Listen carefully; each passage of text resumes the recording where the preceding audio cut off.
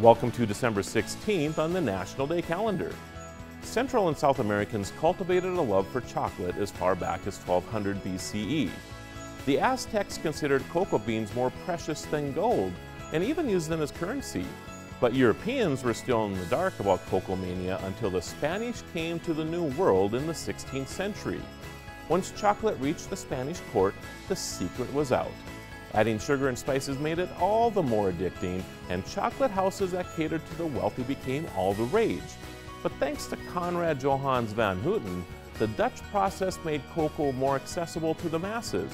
Today, just about anything can be made more delicious by covering it in chocolate, from nuts and cookies to potato chips and popcorn.